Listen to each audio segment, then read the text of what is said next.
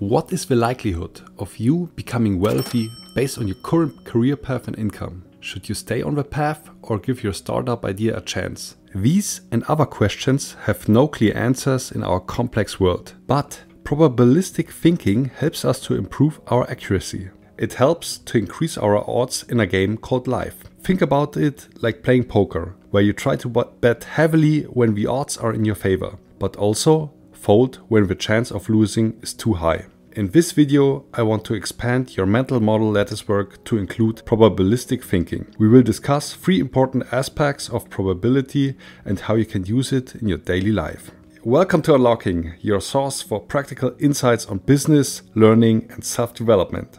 In a world where we lack perfect information, probabilistic thinking helps us to make better decisions. Even early humans had to make quick probability of surviving in the environment. What do you do when you see a tiger or a snake? Nowadays, our life is much safer and we need this thinking to thrive in this complex world. 3 aspects help us to improve our accuracy. Let's start with number 1. Bayesian thinking. Bayesian thinking goes back to English minister Thomas Bayes, who wrote an essay called An Essay Towards Solving a Problem in the Doctrine of Chances. It was the basis for adjusting probabilities by adding new data.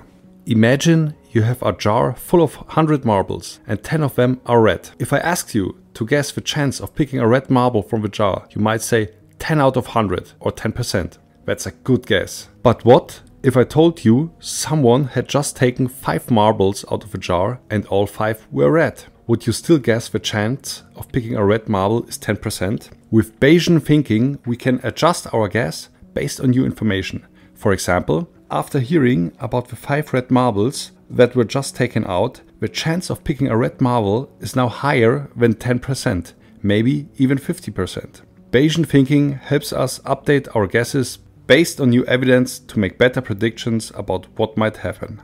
Or think about this headline: violent stabbing on the rise. Maybe you get scared and don't go outside anymore, or start treating any strangers at night like potential killers. But then your Bayesian thinking kicks in. You know that violent crime is at its lowest rate in years and the chances of getting stabbed is 1 in 10,000. So even if the stabbing doubled this year, the rate is only 2 in 10,000. Is this chance really worth being terrified?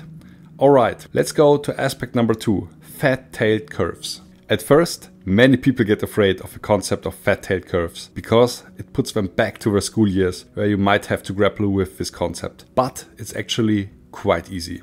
To make it easier, let's start with a normal distribution. A good example is the heights of people. The average height of an American man is 5 feet 9 inches. So, on the right side, you would have taller people. Think about NBA players kind of height. And on the left, smaller people.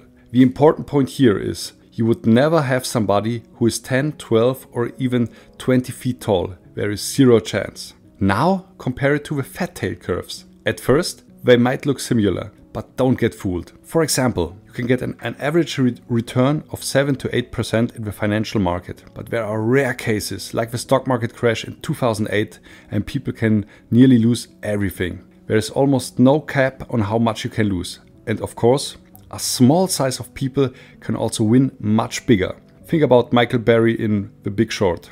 Nassim Taleb calls these extreme events black swan events. Even if we can't plan for these events, we must still take them into account in our calculation for events.